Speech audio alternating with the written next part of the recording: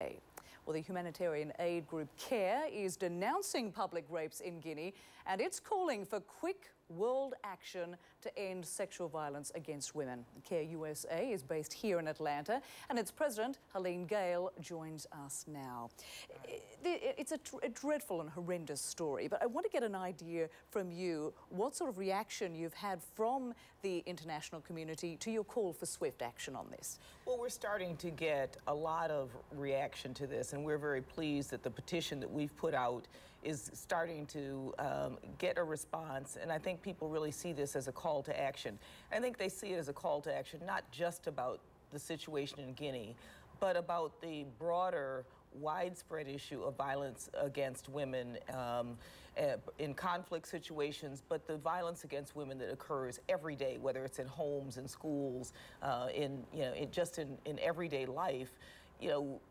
It's estimated that 1 in 3 women around the world experience some type of sexual or other gender-based violence.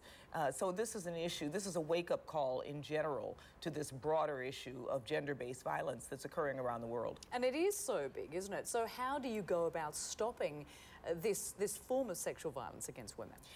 Well, I think first of all, it's important that our international bodies like the UN take swift action. We have put it in place this petition to really get the UN General Secretary to put in place a special representative that can be in charge of calling attention and holding countries responsible for gender-based violence, particularly in conflict situations. We've seen in Congo, where Secretary Clinton was earlier this year, denouncing the violence that has occurred in that country that's related to conflict. We've seen that in every conflict situation, whether it's Bosnia, whether it's in some of the conflicts that are occurring right now.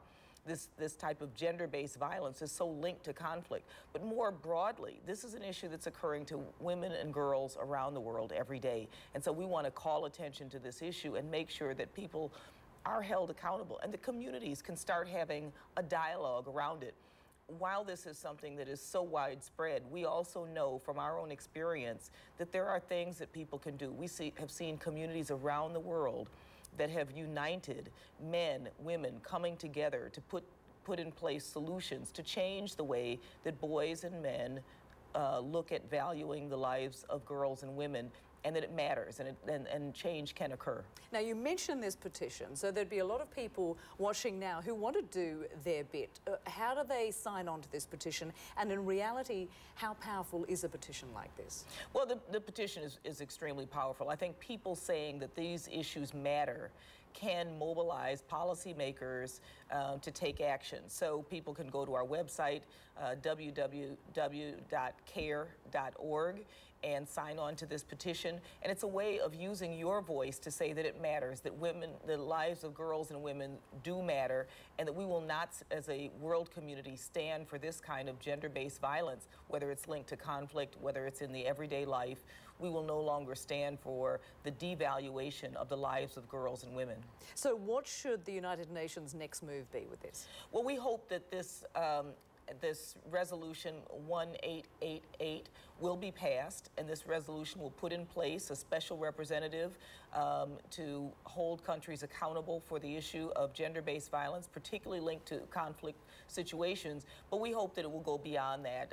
We're pleased that the U.S. was one of the first countries to stand up. Secretary Clinton denounced the violence that went on in Guinea. We were one of the first nations to do that. And we think these kinds of calls that say we will hold countries accountable for violence against women are critically important. So, this is a wake-up call. It's an extreme situation. It highlights the fact that this is going on every day, and we want countries around the world to stand up and say that violence against girls and women is no longer tolerable. All right, Helene Gayle, thank you so much for coming in and chatting with us about this. Appreciate it. Thank you. Well, there's much more ahead for you right here on CNN. The Philippines, already battered by 2 killer storms in recent weeks, braces for Typhoon Lupit.